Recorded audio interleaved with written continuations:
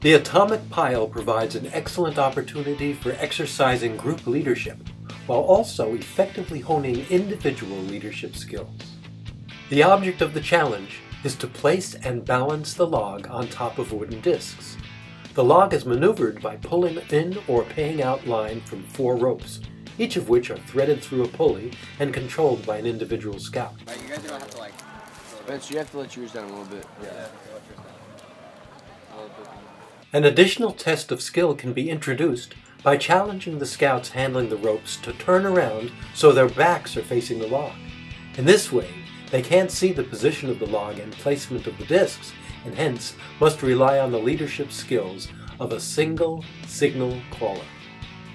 And hold down on this a little bit. See, as he does that, it goes up that way. And as you do that, it goes another way.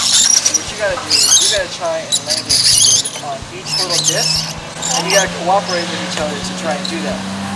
And once you land it on the disc, it's gotta stay still. You can't even touch it. So you let go of the rope. Let go. Mine's had like Daniel. Daniel, you can have a little bit of slack. Okay. Alright, let it go. Everyone let go. Yeah, steal this. Oh. That's a 20. That's 20 points. A little more. A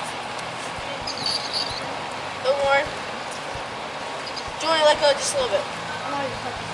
You're not touching it. You, Daniel, and what's your name? Jack, let go a little more. Pull a little more. Jack, pull a little more. Drop it.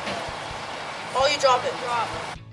The atomic pile is an activity that provides an opportunity for a group to lead itself when there's no one assigned the leadership role, and also to listen to and cooperate with a single leader on whom they must rely.